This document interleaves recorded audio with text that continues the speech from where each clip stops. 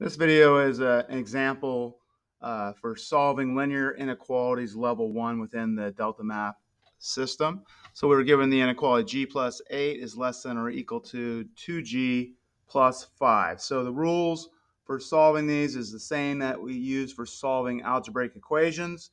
The one exception is if you multiply or divide both sides by a negative number, then we need to flip the sign. So let's get g on the left side of the inequality. So we're going to subtract 2g from both sides. And that means I want to move the 8 to the right side of the inequality. So I'm going to subtract 8 from both sides. Or you can say add negative 8 to both sides. And so then we get this. We have negative g is less than or equal to negative 3. All right.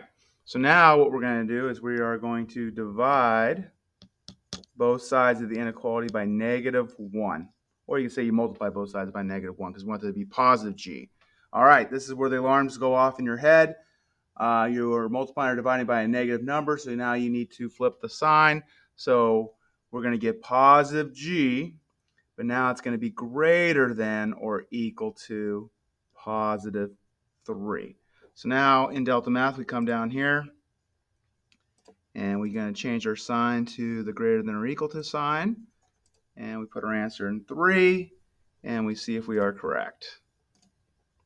Boom. And that's all there is to it.